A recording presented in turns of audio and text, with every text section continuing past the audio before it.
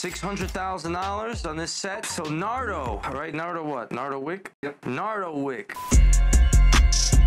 What the f is that? Nardo, what did you spend? Nardo Wick is wearing every chain he has at the same time, which is cool. Fully iced, 3 Cubans, monster-sized pieces, Audemars, 3 Cuban bracelets, monster-sized rings. It's monster-sized pieces. Spend a ticket on that, I'll tell you that much. However much a ticket is.